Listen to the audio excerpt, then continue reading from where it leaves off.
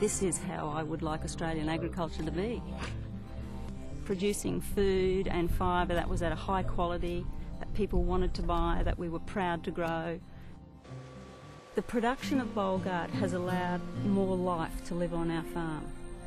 We have life in our crops, we have life around the crops, and people who work on the farm can live a life that doesn't have them exposed to the use of harsh chemicals. It's a quality of life issue, and it's if you choose to be in agriculture, you can choose to live without hard chemistry.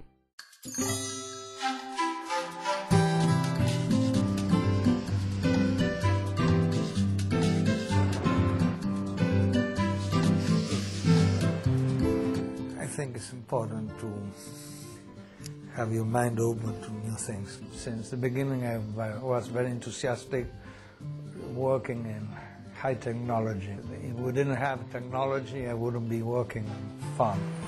I like investigation, I like farming with new expectations.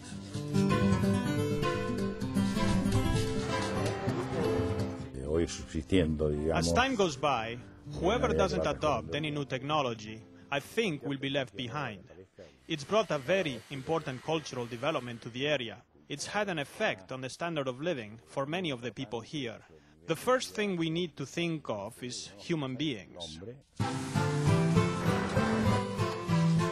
Para ser mejor padre, necesitaría muchas más cosas que la biotecnología. In order to be a better father, I would need many more things than biotechnology. But without a doubt, I think that for the family it's helped. It's also changed the amount of free time that one has, and means fewer worries day to day. It surprises me. It's a very, very important change. Hubo un cambio muy, muy importante.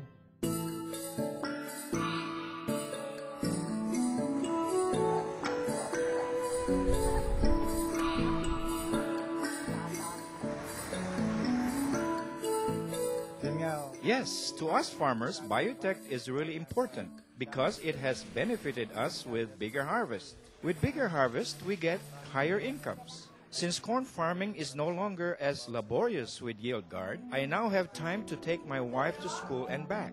Same thing with my children. I told my son to talk seriously about education. She's just 3 years old now.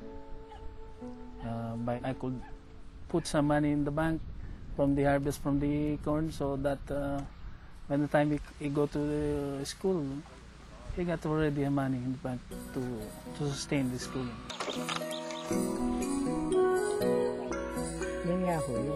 When I was using the conventional method of planting corn, we yielded 60 cabans from a hectare, so I only got a little. Then after seeing this biotechnology, I decided to try it myself. When I planted 1 hectare, it yielded 150 cabans, which is more than double what I harvested before. That's when our livelihood becomes stable and we were able to save and build our new house. What is important for me is what YieldGuard has done to our livelihood. I don't want to benefit from it alone. I want my co-farmers and all the other farmers in the country to experience the good life just as we are.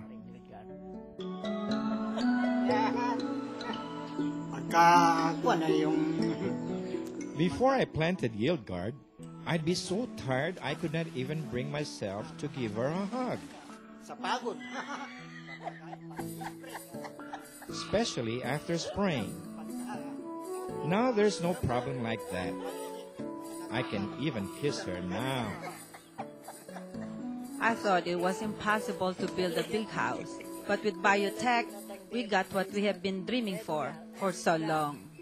So before I die, when I die, my grandchildren can proudly say I left them a legacy from my corn farming. That is my dream.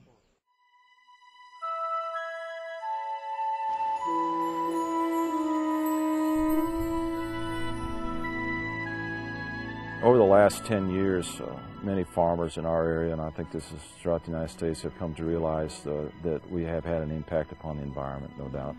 And they had the mighty Mississippi right near us. Farmers are taking that very seriously and want to do something about it. And with the potential of biotechnology and reducing pesticide amounts on the landscape and into the water systems, is a good thing for all of us. So in our way, we're addressing those problems that are critical to the society at large of clean air and clean water. And I like knowing that, and I want to be part of that. I don't want to fish in a polluted stream. I don't think anybody else does. So we're going to make some headway there, and agriculture will be a driving force in cleaning up the country. There's a misperception out there about who's producing the food today, and our farm is very typical of the type of farm that is producing the bulk of the food for the world, I believe. It is a family farm. My son farms, my brother farms with me. We're very careful about what we do in terms of safety, be it crop safety or safety in our own, for ourselves. Through the advent of genetic modification of plants, which is allowing us to minimize our chemical use and so on, we've actually improved consumer safety tremendously. And I'm sure of this, there's not a case in the world where there's been any health problems associated with biotechnology. We no longer have to till the fields to control weeds, where we used to have to till 2-3 times and use more diesel and jeopardize the soil to more erosion. Now we're through crop rotation and minimum till or no till. Most of our crop this spring will be seeded with one pass. It just has eliminated the number of trips over the field. At one point here about 2 years ago, my wife came up and gave me a hug and says, you know, what is it? We farm even more acres than you used to, yet it seems like we have more free time, and it's like we're more of a family and we have more time together. I said, you really want to know? It's biotech. And I just can't imagine sitting on my porch someday in my rocking chair telling my grandkids that I fought biotech. To me, it'll sound as absurd as saying I fought Louis Pasteur or I fought Thomas Edison.